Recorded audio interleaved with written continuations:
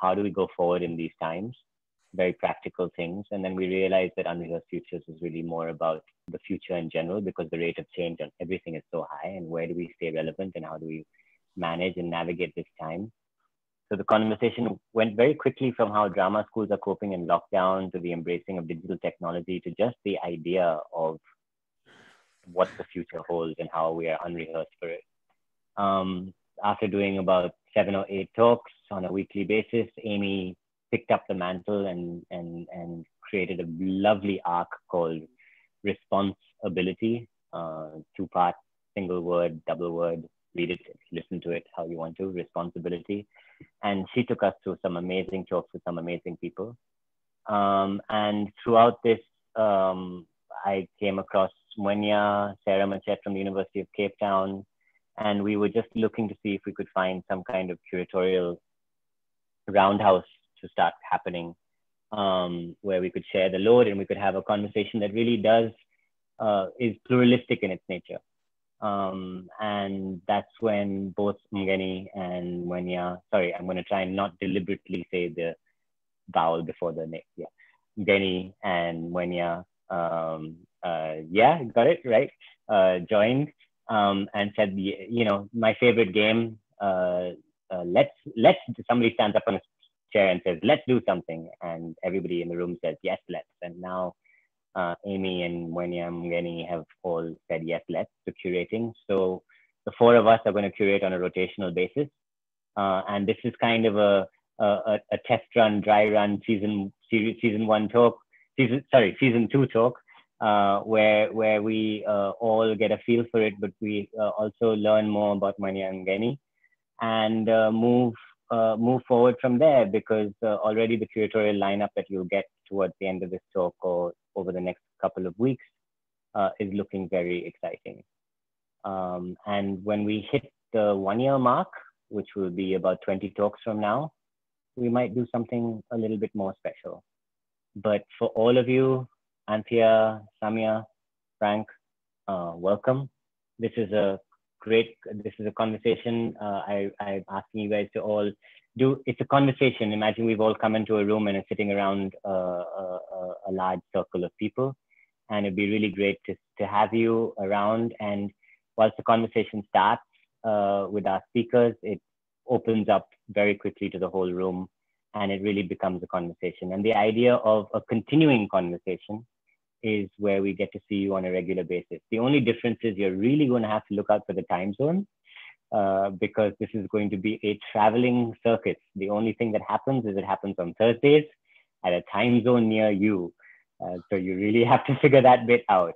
But Falguni, Shruti, and the DSM team have really put together a really interesting way to make sure that both you can catch the talk live. If you miss a particular talk, you don't, it'll be there on the recordings pretty much the next day with some highlights in it.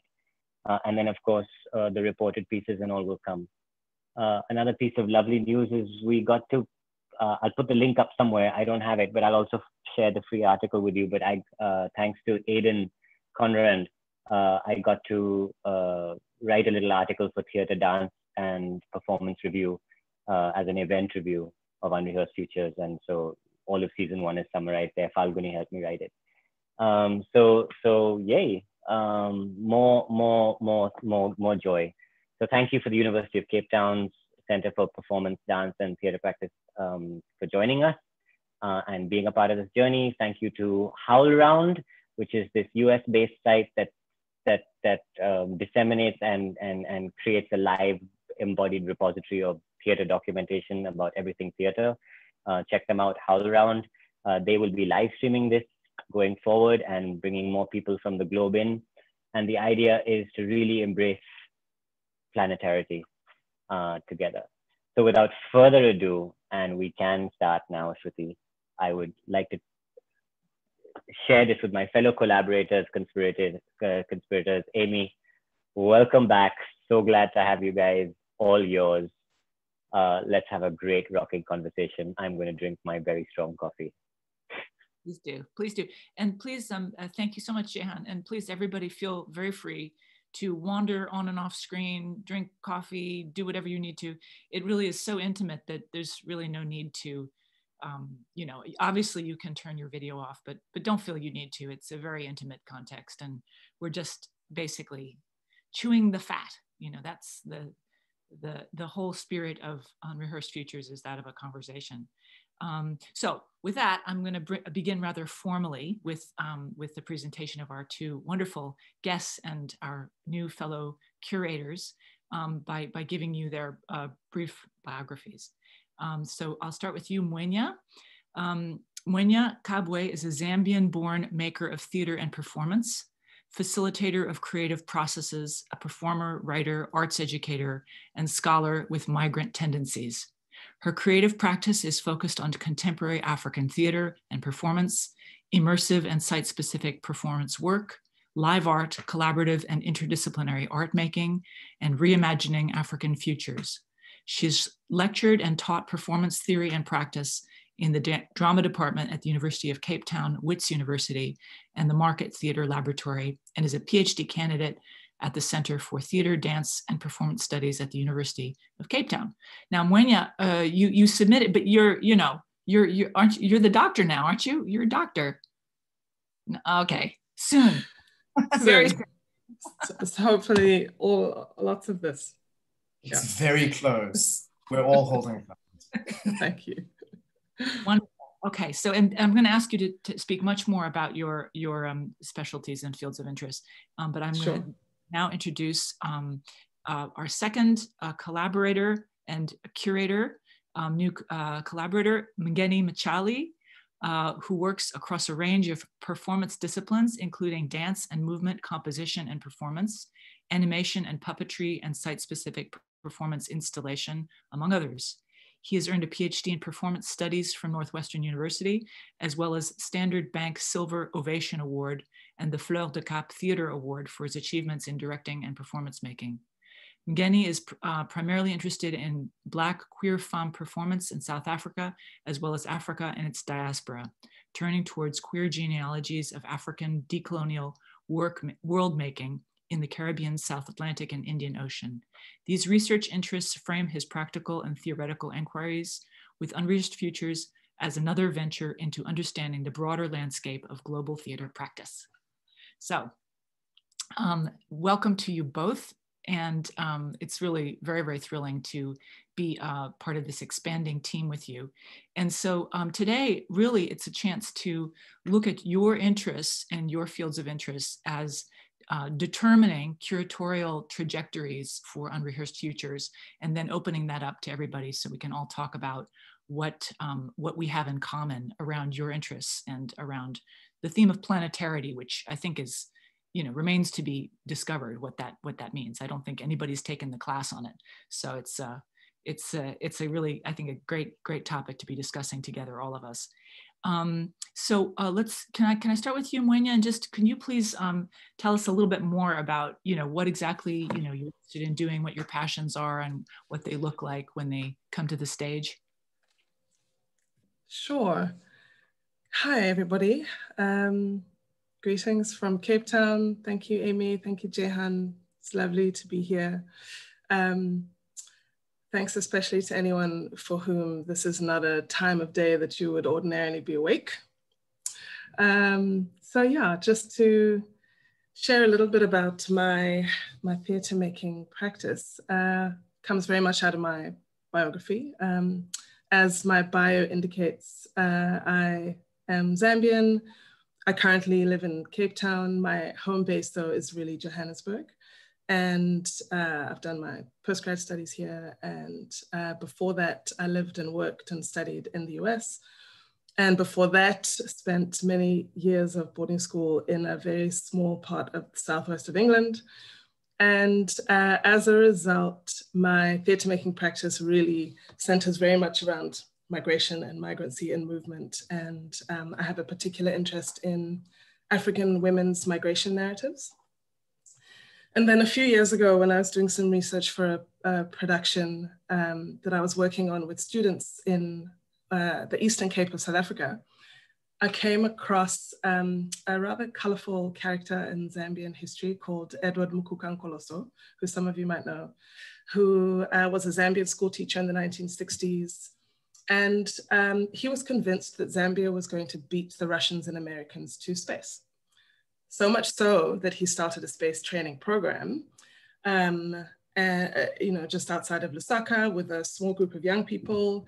And they trained by swinging each other in tire swings attached to trees and rolling each other down a series of bumpy hills to simulate weightlessness.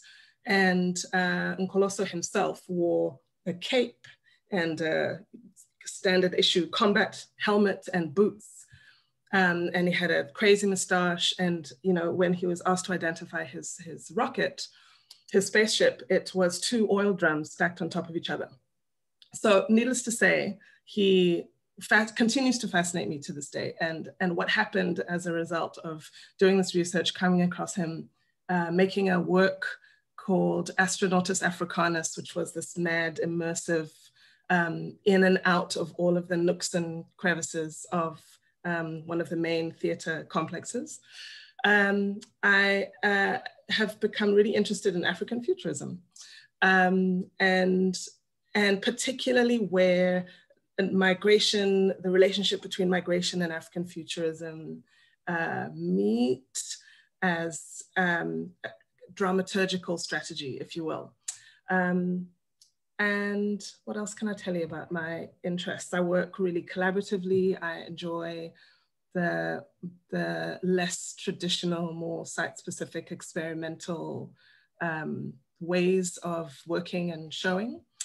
And yeah, I think that's a quick summary of my interests, my theatre making interests. Marvelous. I feel like there's more, but it will come. Okay, yeah, please feel free to interject. Yes. Cool. Great. So, and Mbongeni, you want to tell us a little bit about, flesh out for us what your field of interest is? Yes, sure. Hello, everyone, and thank you for joining us. I'm going to repeat what Mwenya said and congratulate and thank people who have come in at weird hours from wherever they are in the world. I'm super excited about this conversation.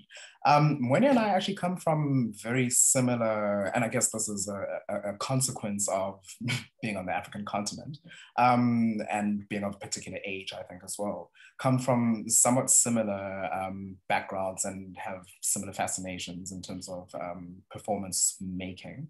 But whereas Mwenya's work is animated by migrancy, and that's the kind of touchstone that comes from the personal, right? That feeds the work.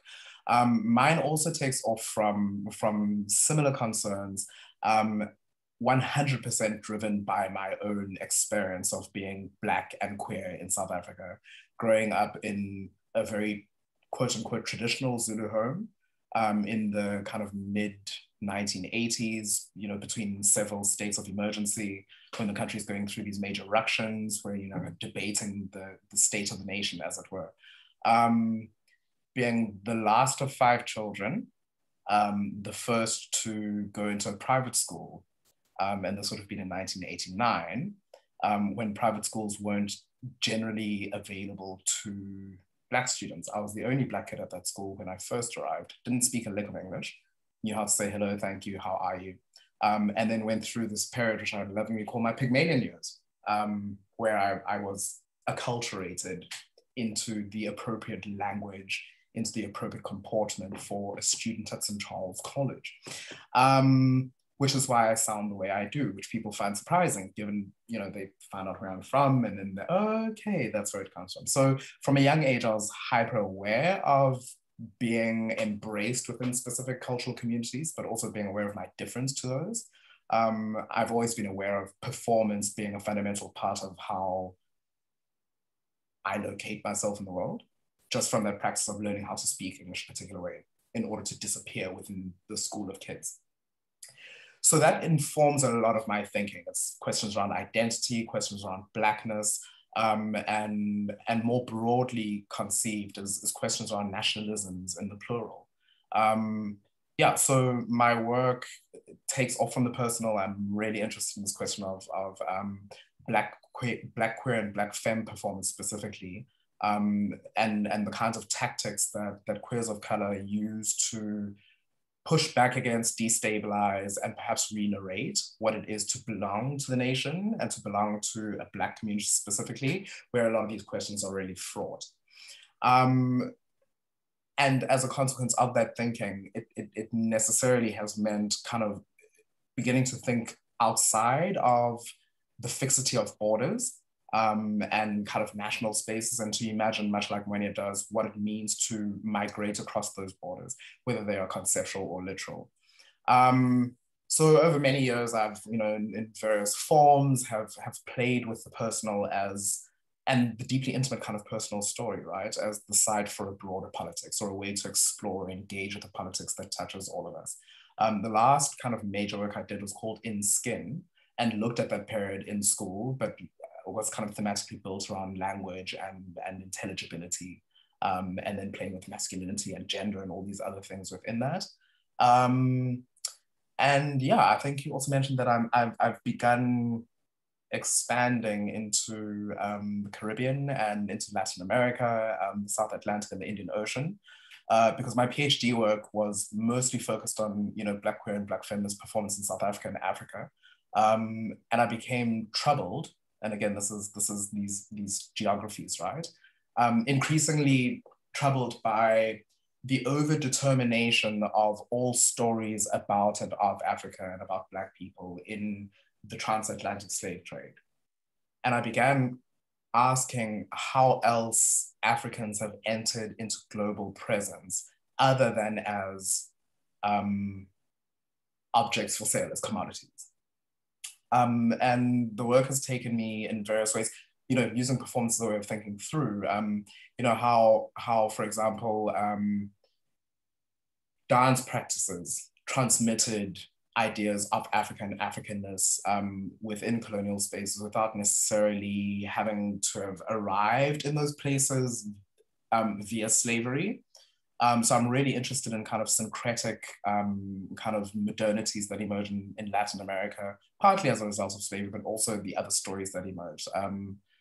I'm also interested in, how Africa's moved elsewhere into the globe across the Indian Ocean, which is somewhat less explored, I think, in a lot of thinking around post-colonial Black modernity. Yeah, at the risk of yapping away for far too long and getting too wrapped up in my own theoretical kind of world. Yeah, so it's very, very loosely framed by queer and kind of feminist theory and practices, and effectively how we can mobilize those to strategically intervene in these kind of politics of respectability and these kind of national repertoires that come to define who we are as peoples in the plural.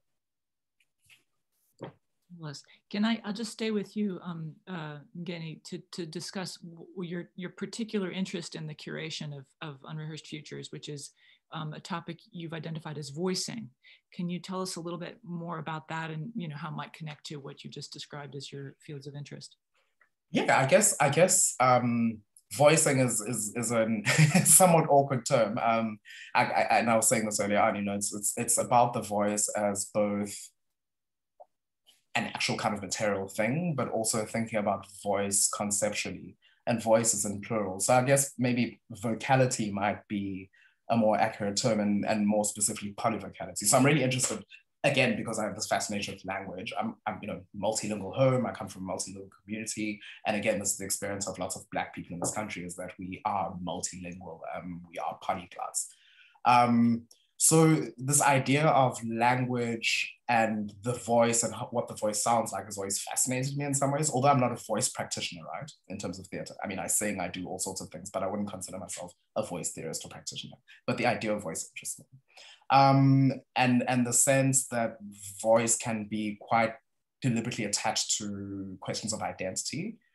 So not just the texture of the voice, the kind of sonic texture of the voice, but also how it locates you within a particular cultural space or within particular kind of economic categories and various other things. And then I'm interested in what happens when multiple voices occupy, whether by choice or forced to, the same space, right? What happens when you're speaking with one another, speaking across one another, what other kind of sonic possibilities become available when we play with all of us speaking at once and not necessarily with an interest in hearing one another, but just what it is to sit with multiple voices at once. And what, if anything, are we as humans, but streaming into kind of these collective spaces together in all our multiple different voices? And I think that there's a really interesting kind of node one can think through there around the strategic uses of voice as a way of positioning oneself within the world. Yeah, so I guess voicing is a somewhat messy way of grasping at these ideas around identity, around intelligibility, around polyvocality, our capacity to either speak in multiple voices, but also what always attends to me and attention to voice or to sound, which kind of sonic texture, is listening to, right? And practice of careful listening. So how do we listen to voices in a way that reveals perhaps points where we meet and diverge as well, without over-determining our understanding of our encounters in this need to achieve anything particularly, right? But just the ethics of sitting with other people and laying claim to a voice or the multiple voices in which we speak, because I know I code switch and we all do, right? So there are multiple ways that voicing kind of plays out. Certainly the first session that I've curated is obviously driven by this idea, and you will see it when it comes out in the flyer. But fabulous South African actor Tony Miyambo adapted Franz Kafka's A Report to an Academy. And the work is called Kafka's Ape. So again, I'm interested there in how this quintessentially Eurocentric European white man's voice produces a text that can speak multiply and has been sustained or that's circulated in a way that's enabled that story to kind of emerge over and over again over time. And I'm fascinated by how Tony, as a Black South African, can take that text, translate it into a performance, and it's specifically the dissonance between our knowledge of where that piece comes from, confronting his body and his voice now, where that piece does its work, right? But also, I'm interested in why that particular adaptation of that work has just achieved so much global traction. It's a voice that is obviously being heard in really substantive and compelling ways and in distinctly different global spaces. So voice in a broad, loosely formed sense, but as a way of thinking through speech, conceptually, speaking and being heard, and strategizing ways to find different ways of speaking, different ways of being heard. Marvelous. Well, we have a voice technician in the room, Simon Radcliffe. Oh yeah? Here, yeah. So hopefully we'll be able to engage. Oh, fantastic. Later on. Great, wonderful. Okay, and so thanks for that. And Mwenya, would you want to then perhaps flesh out for people what your interest is in the topic of transcendence, which is your designed arc in the upcoming sessions? Sure. Also feeling like it's a slightly awkward term to use, but something that I've been interested in for a while and that has come into sharp focus in light of the pandemic is how our particular skills and tools and languages of theatre making can be applied and put to use and repurposed in different settings outside of academia and outside of making creative goods per se. And part of this comes from an interest, it comes from a particular course that I'm teaching at the moment at UCT in professional practice, which feels at the best of times teaching, fourth-year theatre makers about something called professional practice feels contentious and awkward. But now especially, on top of the global pandemic, South Africa is experiencing artists are protesting at the moment all over the country. And our National Arts Council has made millions and millions and millions of rands owed to artists disappear, which is not necessarily uncommon, but the scale of it this time is extraordinary. And what is equally extraordinary is the kind of national response that artists have taken and continually, we're still sitting with a sit-in that is now, I'm not even sure how many days old, at the National Arts Council offices in Johannesburg. And so in this context, it's wild to be sitting with students who are about to graduate with undergraduate degrees in theatre and performance and be, talking about what it means, what their skills are going to do, and also how they can meet this new and continually evolving context, as opposed to have it surprise them as it has us, or certainly me. So it's a fascinating time to be teaching theatre and performance at all, I think, and I'd be really interested to, when we open up this conversation, to hear how others in the room are doing it, like what your practices look like, what your teaching is looking like, what kinds of moves you're making, with who and how. So this professional practice course is partly what has gotten me thinking about how to think about teaching students, how to think about preparing them for some kind of post-university work life. And it also comes from my own practice as a freelancer between university teaching jobs. I've done a lot of process design, facilitation work, and particularly with a company called Ingenious People's Knowledge that is based in Cape Town and also in Geneva. And it's been a kind of no-brainer in my mind that the languages of process design facilitation and the languages of theatre making really go hand in hand. I'm like, yes, of course, process design facilitation, theatre making, here we are. But I've really had to become much more articulate, thoughtful and articulate about what exactly, not even exactly, because God knows what that is, but to just be clearer in my mind and in my speech about what it is that I bring to the table as a person who is trained in theatre and performance. And yeah, what my skill set is outside of the context of making theatre. So some of the kind of principles of this work that I do with IPK are things like to serve the human spirit, to leverage complexity, and to handle complexity and to leverage diversity. And these are things that resonate so much with some of my core principles, if you will, of making theatre, which, if I have to articulate them, are about my role as the theatre maker person, making a space for the people and the non-human and the environment to be as generous as possible in our work towards bringing something new into being.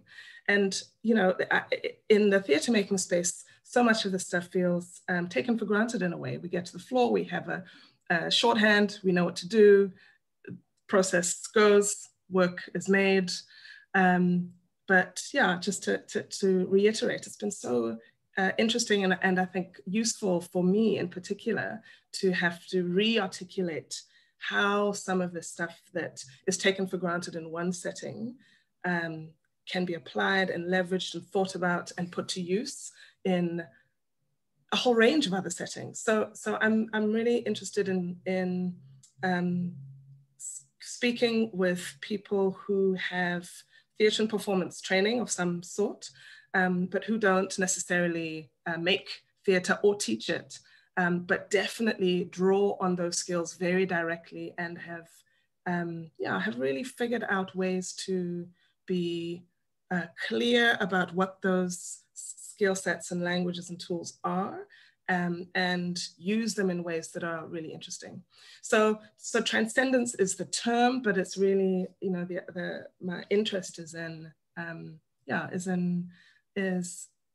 having conversations with people who have I don't want to say transcended theatre and performance because that sounds a bit odd and it's not what I mean, but who have, applied their skills broadly and continue to, and I feel like there's some interesting site guideposts to be learned and taken at the moment in this particular context where, it's strategic on one level. Theatre and performance jobs are few to begin with and will definitely be fewer in the coming years. At least in South Africa, I'm feeling that quite strongly. So some of this is, it's definitely also about thinking about, how to adapt the teaching space as well, how to think about what students should be leaving with in their minds, even as a kind of headspace, if not actual skills or actual ways to think about how their skills can be used. So yeah. Marvelous. Well, I mean, I'm really impressed by how we're sort of continuing the direction of Unrehearsed Futures from the last season, in that generally we're asking, what are we doing with and for people when we make theater with them, and perhaps particularly as teachers or pedagogues. So it's in general sort of voicing and transcendence. What is this for? What do we, as you say, bringing to the table? What do people walk away with? What is the agency of this? That was very much our preoccupation in the first season as well. I'm just curious, I mean, in the time that we have just remaining in this smaller conversation before we open it out, one of the preoccupations in the last season was what it is to be doing this now online. What's the digital space, and I'm wondering if this connects to this term planetarity, because it seems to me, Mbongeni, when you're talking about migrations and so forth, it seems that we are on some level perhaps doing a bit of an imaginative migration whenever we go online and into this space that is sort of between us globally. And just sort of that perhaps is the second thread from Unrehearsed Futures is what does the online, the digital, these international connections, what does this open up for us as theater practitioners? Can we call that an emerging planetarity? What would that be for us? I'm just wondering if you have anything to say about that before we open it out to some questions.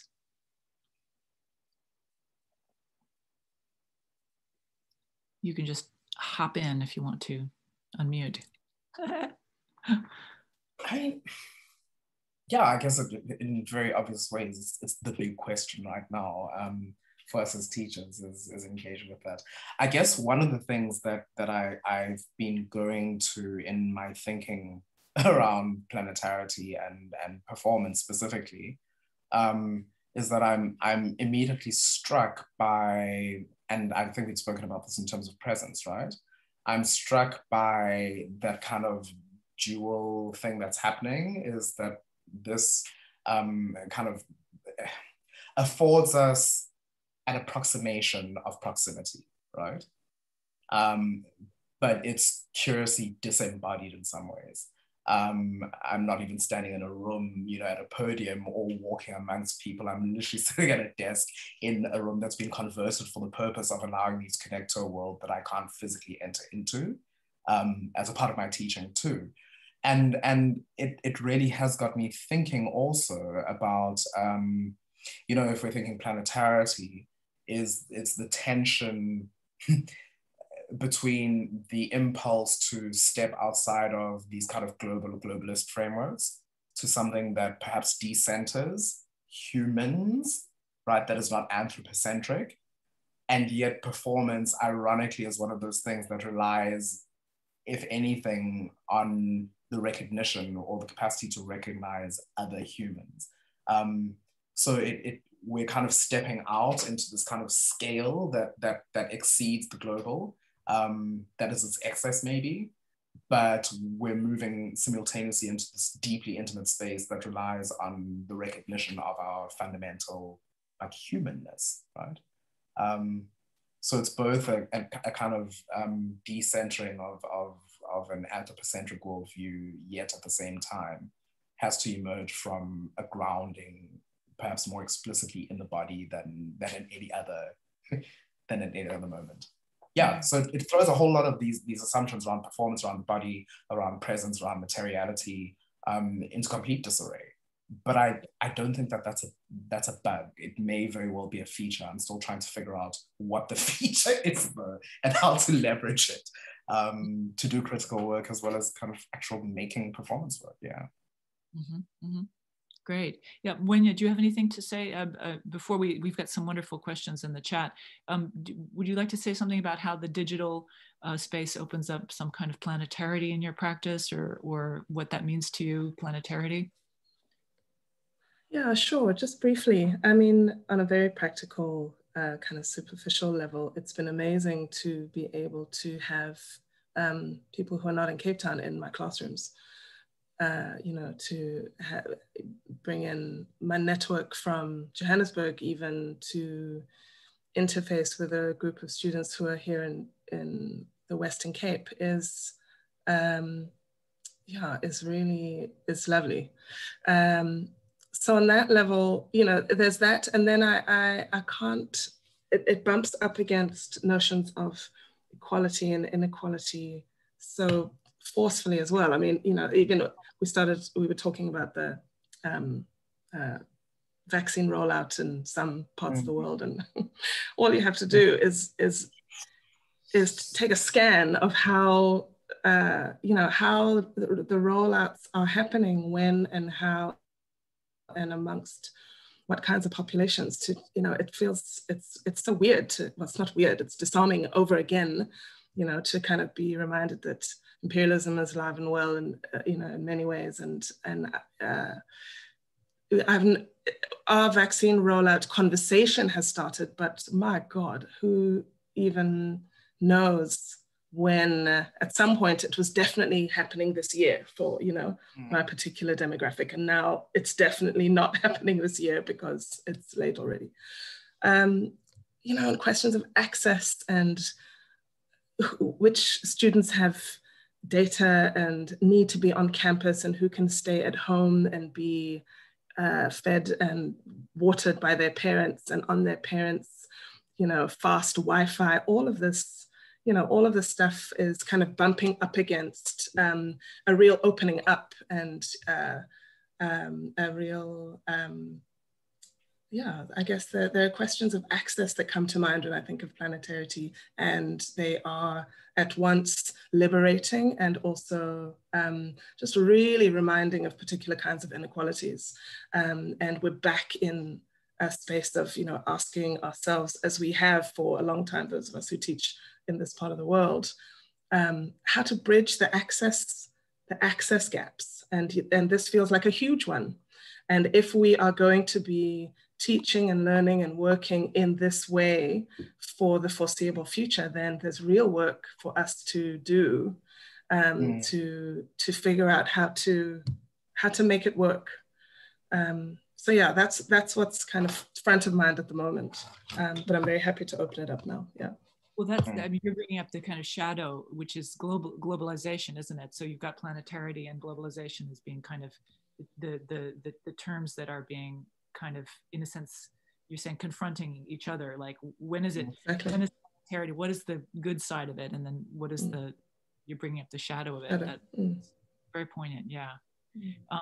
Let me just, because it's such a small gathering, I think it would be really great if people just unmuted and spoke out some of these really good comments here. I mean, I'm just scrolling down, and I think Jehan, you came first in thinking about voicing.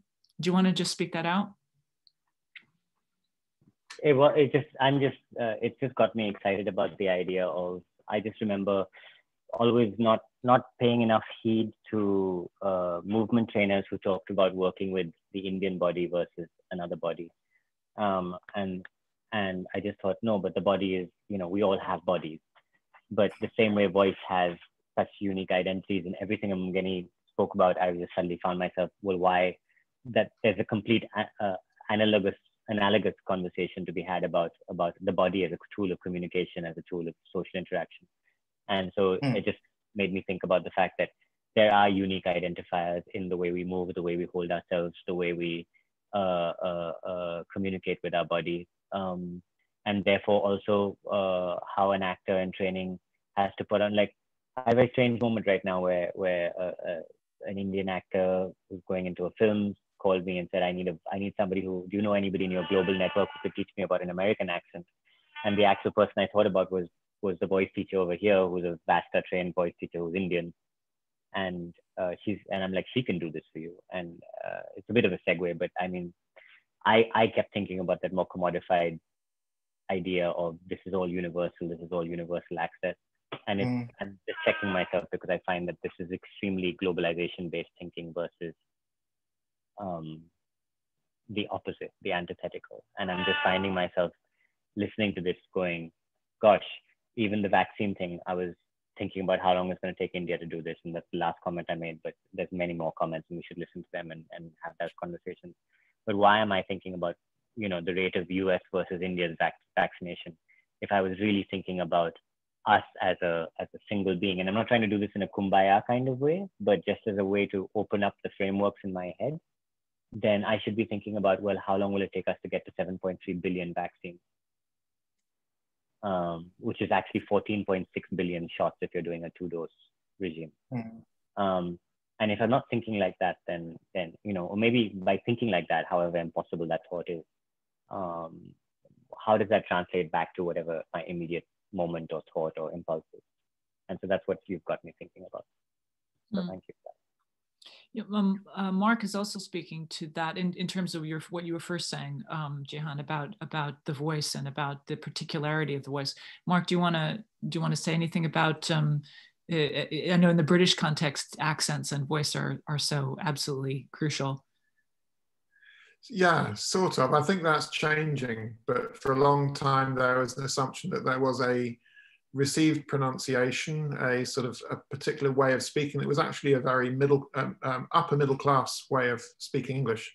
But I suppose part of what I put in here, I put it like a statement, but it's more of a question, and it's the ways in which accent sort of, when people speak, their accent is there straight away. It's in the relationship that you have with your own voice and with the voices of other people and with what you're hearing from other people. And it's a very subtle and insidious thing. You sort of notice it, but don't notice it. And that the extent to which you notice it and or don't notice it very much relates to your own social context and cultural context. I think it reveals, if you are alert to it, it reveals things about you and about how you're situating yourself. I think also it sort of positions you straight away. You kind of immediately, even on a subconscious level, I think, begin to understand where you're sitting in relation to other people, because either they have the same accent as you or they don't. And there are all sorts of political, cultural, colonial forces that come into play just as soon as people say a few words. And that's an incredibly powerful thing. And yet, you know, often we don't pay attention to that in terms of how that then relates to making theatre and to training for theatre, I think. The challenge then is, in what ways do you let students bring their own voices into the training situation? And I think on one level, yes, that's absolutely appropriate, but you can't do it uncritically, because otherwise you're not empowering students to understand what happens in terms of their use of their own voices, their own bodies and movements, all of that. You're not empowering them to be aware of what happens dynamically in terms of how those social and cultural forces start coming into play. And I think it would be naive in some respects not to acknowledge that and not to help students through that journey. I hope that makes sense. Yeah, no, 100%, Mark. We have some voice teachers. I mean, I know Simon, we've a voice teacher in the room. I'm sure that other people in the room are also practicing specifically. I mean, you know, I know that you're talking about something more bigger than just voicing, but it departs from that for embodied reality of speaking. Mbongeni, just wondering if any voice teachers and or people who teach voice. Yeah.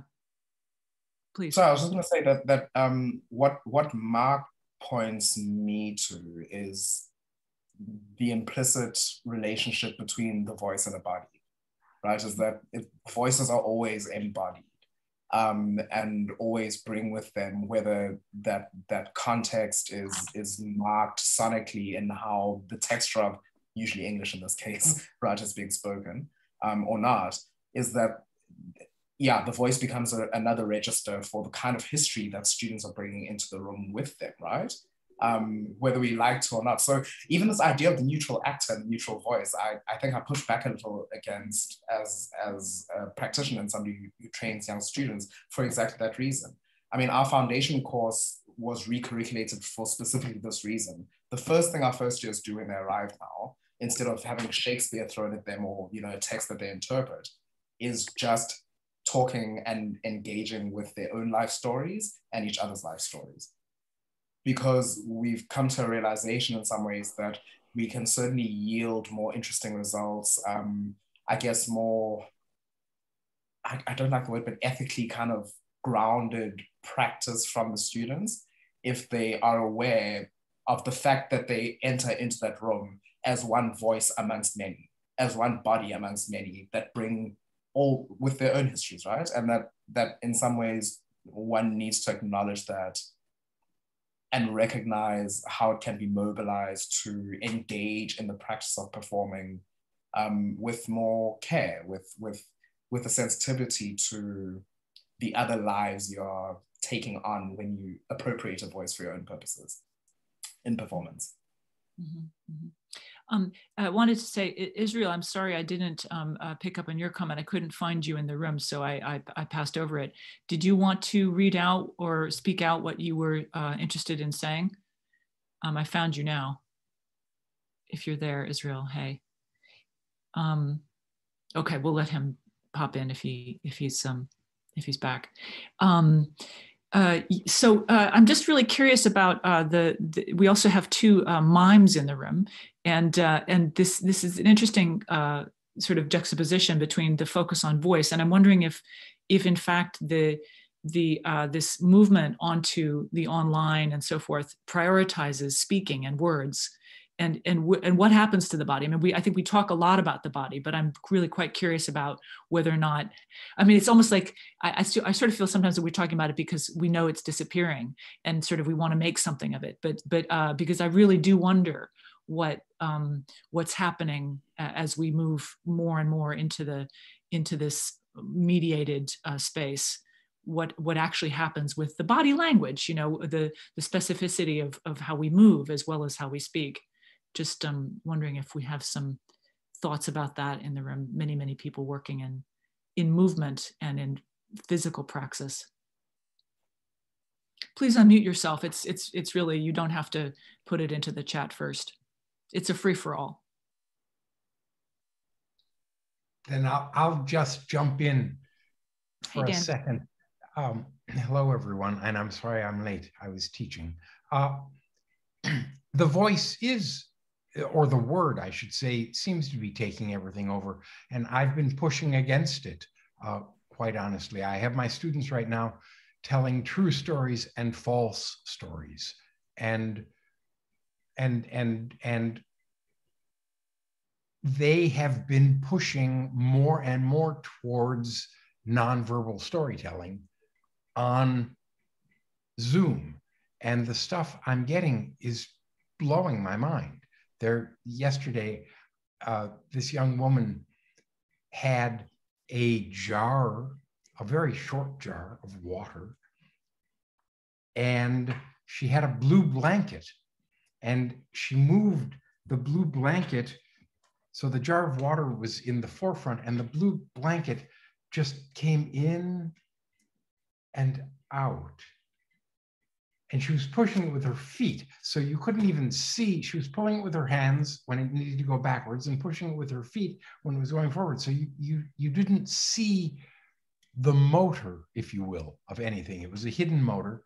And she was making sounds, and we were at the beach. And the entire student body who's watching this thing were transported transported in a place and time. And then she yelled, and from above, I don't know how she did this, but she dropped some red into the jar.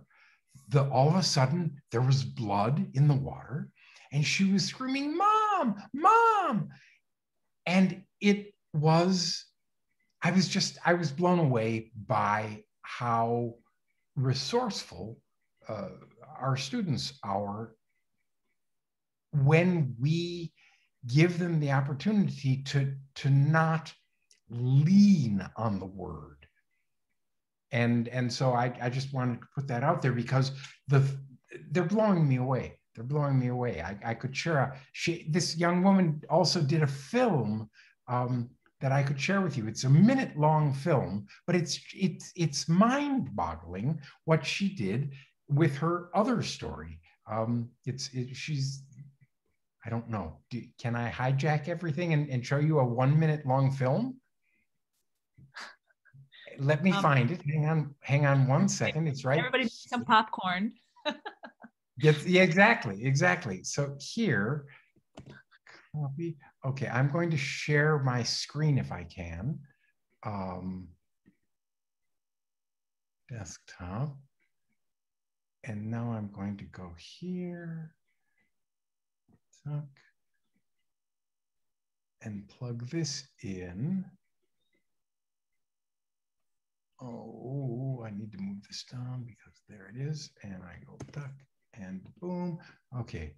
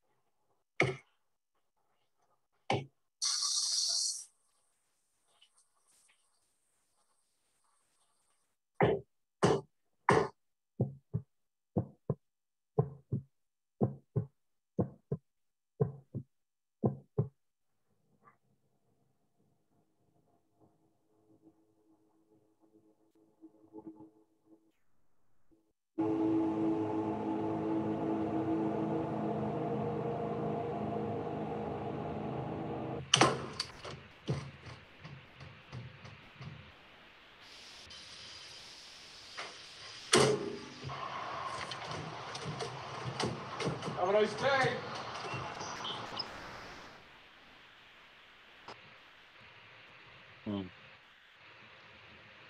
And this was her other story. So then it was up to us to see which of the two stories were true or false. And I just thought, I don't know. She blew us away with that. I guess my point is that the voice, what's more important than how the voice sounds is that we give our students their voice, whatever that voice is, because they teach me more than I can possibly teach them when they use their voice. And I'm sure it's the case with the rest of the people.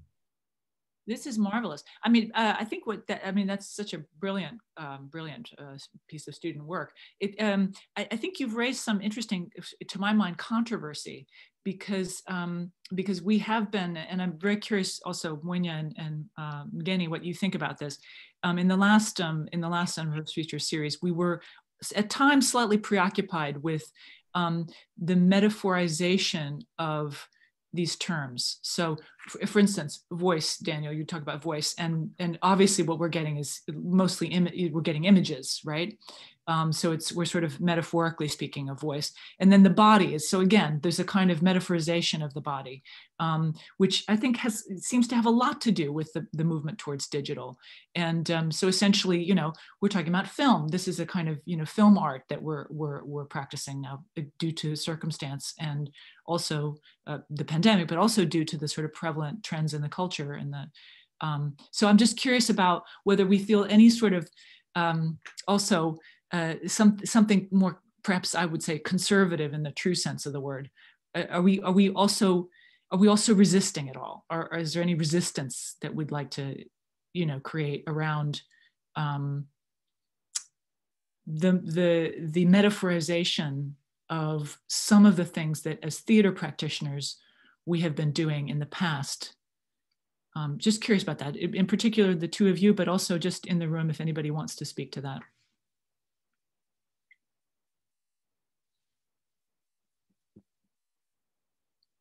Is that a conversation stopper?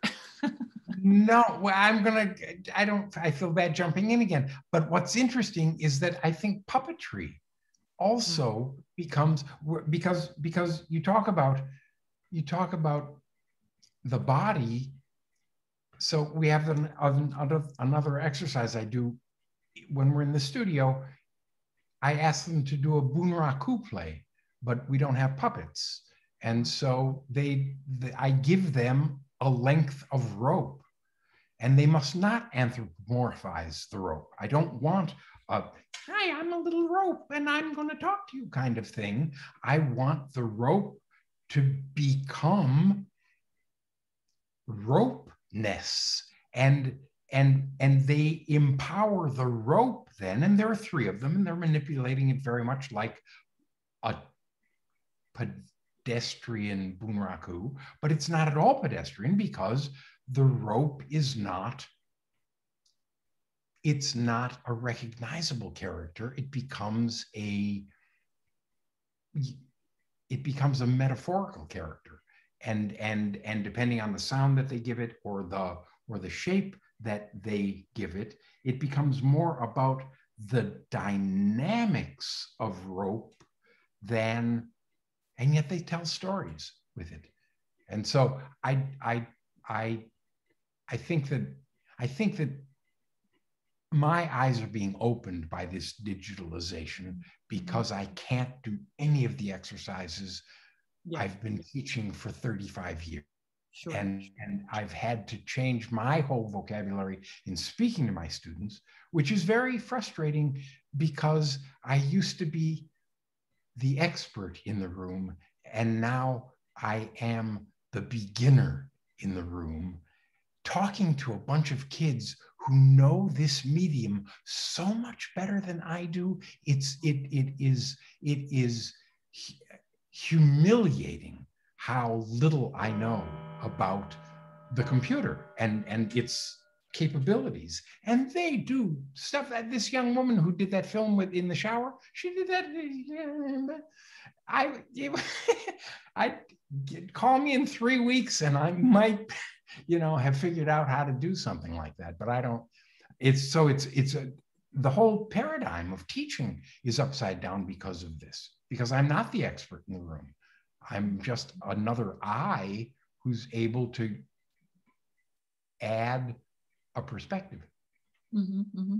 Jehan, what would you like to say? Yeah, please. I just coming back to this because I'm also looking, from what I'm trying to keep up with you in terms of the idea of metaphorization of this, and back to Mwenya, and even from Daniel's example, about how these kids are so bright and they're coming up with everything. And I'm just thinking about what are, we came in as the experts. We now have started to train differently, thinking, well, what can we do with what we know in this medium?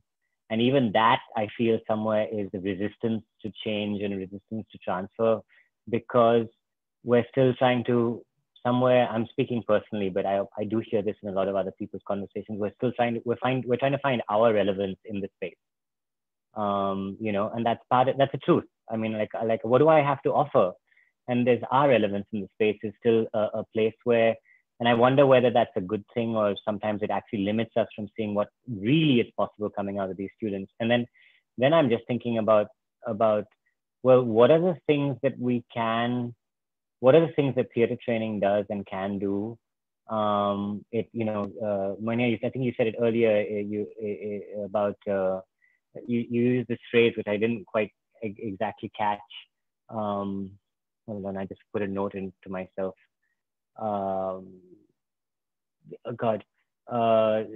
Something complexity and leveraging diversity.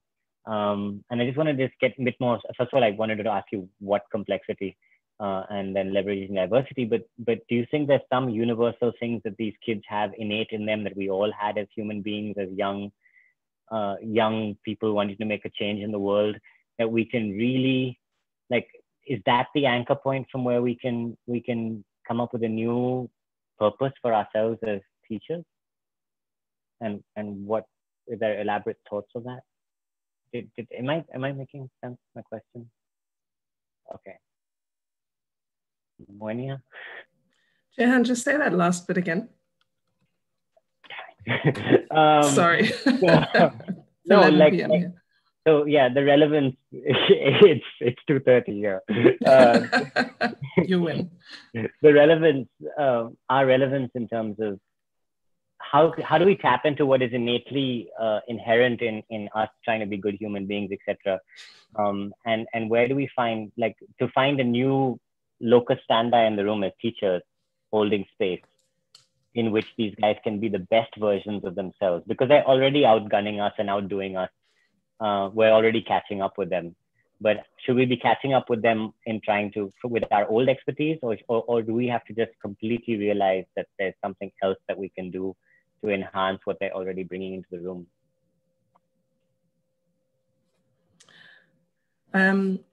I'm not sure if this is a response to your question, but I'll riff off what you're saying, and it's making me think about the Fees Must Fall protests here in South Africa that kind of ran for a few years in a row, and I'm particularly thinking about that in relation to this idea of relevance, because if there was ever a point where particular kinds of relevance was being challenged head on in a university setting, it was around Fees Must Fall, where students across the country were protesting for free, decolonized, quality education, were the demands that the students were calling for. And I think different universities and different departments at particular universities handled that time in very different ways. Mbongeni, I don't know if you were at UCT and you want to speak to what the UCT scene was like at the time. Was I ever? It was my first year here. Within weeks of arrival. Within weeks of arrival. Yeah, complicated time, and I think you're right. Similarly to now, actually, and the kind of COVID moment was one of those moments where we had to really think carefully and deliberately about what the underpinnings of our teaching practice, but also the things we were teaching were. And those moments definitely show up, I think, what Daniel was talking about is in many ways we aren't the experts though. We have certain areas of expertise, but we aren't the know-it-alls that I think our professional position often incorrectly kind of, places upon us, and students see us as. There are those similarities that I'm seeing as well between now and that moment. But it's this constant recognition that you kind of have to de-emphasize your assumed position of authority in order to be able to listen and hear and recognize where your limitations are and where the limitations of the practice are as well. Just to jump in, hello everyone. The sounds you're hearing, I was cooking and then I decided to join, say something. So lots happening at the same time. I thought I'd go back and have a look at the word pedagogue. We all know, or it's this word of it used to be the slave that took the student to school. It wasn't the teacher. It was the slave that took the student to school, maybe imparting a bit of knowledge on the way. So sort of answering Jana's question, Jehan's question, sorry.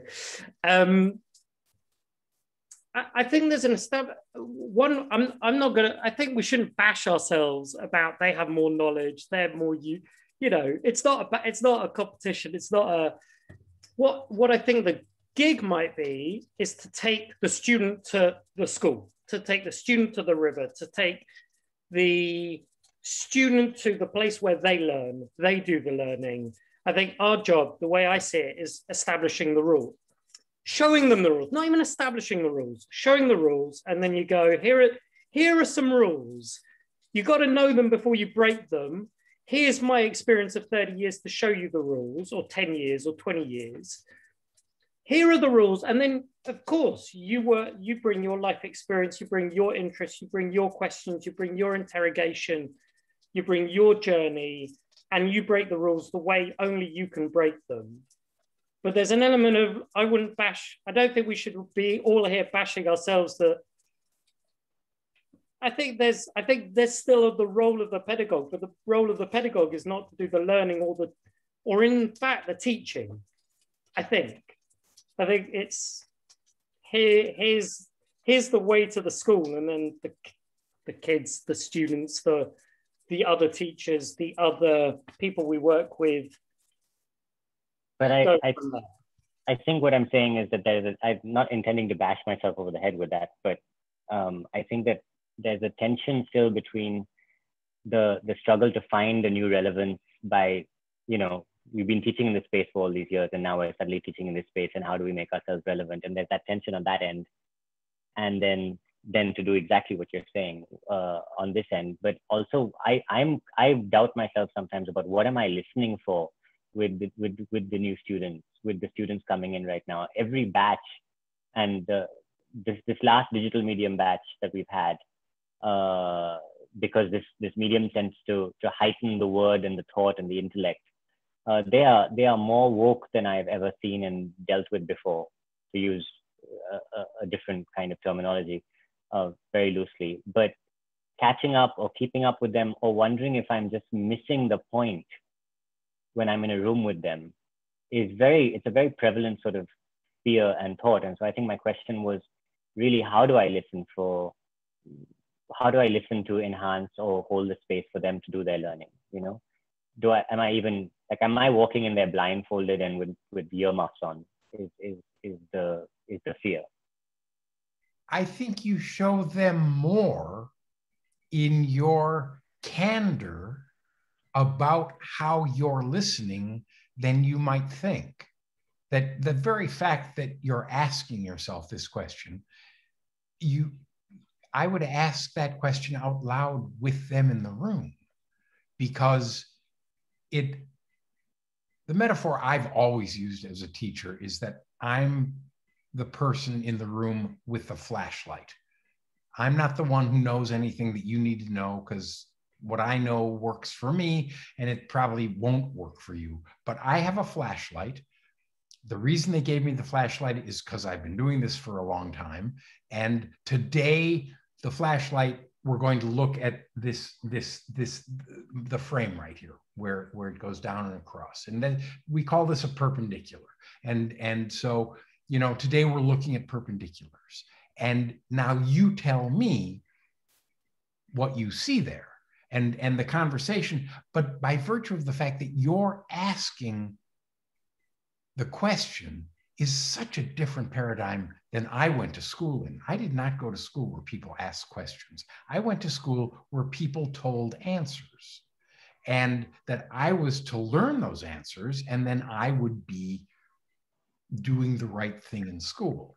And I think that what we are finding, and with my more woke colleagues, of whom I consider you guys, particularly Amy, because I know her so well, and Norman, because I know him, those are the people who are showing students that we don't know, and that in fact, it's not about knowing, it's about preparing yourself for the investigation, and that we're not imparting knowledge the way it used to be. We are equipping ourselves with the jerry-rigging elements of a MacGyver to go in and discover what we're supposed to go looking at. Yeah, I mean, I think it's very interesting because we started talking about sort of, what are the topics in a sense of and then now we're sort of wondering what it is to teach at all. But I just wonder if implicit in Mbongeni and Mwenya, your interests, it seems that this mode of asking a question, that might be implicitly the methodology that you use. I'm just wondering, because if you're talking about voicing as a way to find identity and transcendence, a way to apply, I mean, these seem to be implicitly investigations rather than information being delivered by teachers to silent students. I think we're probably at this point talking about method. So this sort of tension between topic and method, is that sort of what's going on with, like? 100%. Yeah. I absolutely agree. I think that is the trick, is to, or certainly that's my own investment. And my own interest is not necessarily in coming in and offering my expertise in order to deliver answers, but to frame and model ways of engaging in conversation. And recognizing that conversation is generative, it yields things. There may be things that aren't necessarily useful to me in my professional position, but the act of conversing and listening to and with each other, I think is the beginning point for recognizing that we all have capacity to make knowledge in a particular way. Yeah. We just have a couple of minutes, and Israel, you've raised your hand. Please speak out your question you had, or your comment you had earlier posted in the chat. Sorry, my video is off because of the bandwidth. I hope you can hear me. Yeah. My thought really is probably starting from where Daniel mentioned about being present in the class or in a rehearsal, as it were. Where is the position of the teacher at that point? It's in front of them, behind them, because that again sort of changes the narrative of the conversation or the class dynamics. Because if you're going to be giving answers or giving questions, the position of the teacher actually sort of like, is it on a round table or a long table? So how does that fit in?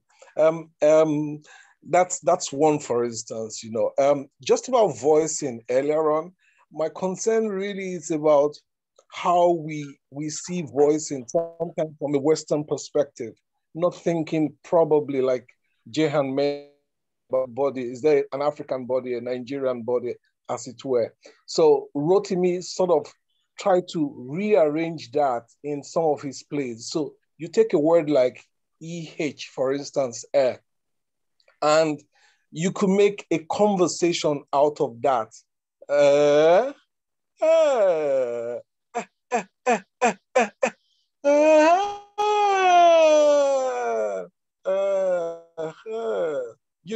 It depends on how you put your stress pattern, but the audience can understand what he's saying, what the actors are saying on stage. So it's just one word, EH, and then they just play with it and begin to get some dialogue, some out of that. Cheers. Marvelous. Thank you. That's a really wonderful example and demonstration. And I would love to keep on riffing.